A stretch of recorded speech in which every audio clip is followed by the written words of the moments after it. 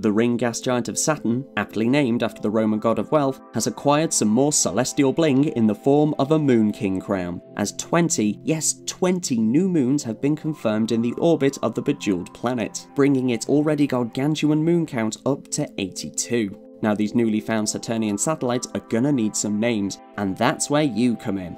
Due to the huge success of the Name Jupiter's Moons contest, Carnegie Science are again asking you, the public, just what these new moons should be called, only this time it's a whopping 20 names up for grabs. As you can imagine, there are some rules in place, which is fine, because rules help control the fun, eh Monica?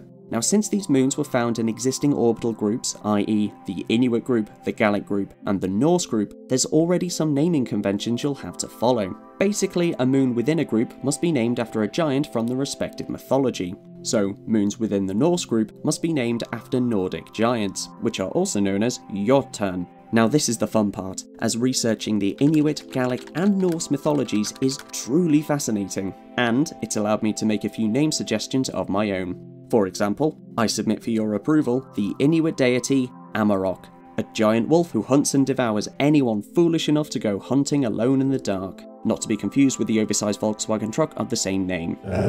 As for the Gallic group, I thought I'd turn to the Celtic folklore that's local to where I grew up. This is where I learned of the Welsh giant Gurley, whose burial ground is actually on the map, right near Caergurley, the very town named after him. Now Norse mythology features hundreds of giants, with a personal favourite of mine being Managarm. Not a Pokemon, but instead a giant Nordic wolf who is prophesied to swallow up the moon during Ragnarok, the Viking apocalypse. Oh, and a final thing to note, before you submit a name, just check it isn't already being used by another moon, asteroid or dwarf planet, though that's actually quite unlikely because a lot of them are named after Greek or Roman gods. When you've found a name or two you'd like to submit, simply tweet @SaturnLunacy with your submission along with the hashtag #NameSaturn'sMoons, and be sure to let everyone know why you've chosen those particular names.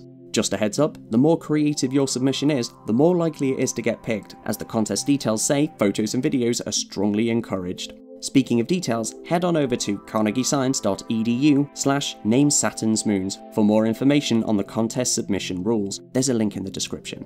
You have until the 6th of December 2019 to enter, which is plenty of time to fall down the wiki YouTube wormhole as you start researching the giants from the various mythologies. Or, you know, you could actually go outside to, say, a museum, a library, or even a centre dedicated to one of these various mythologies. So, start researching your name suggestions today and get working on some creative submissions.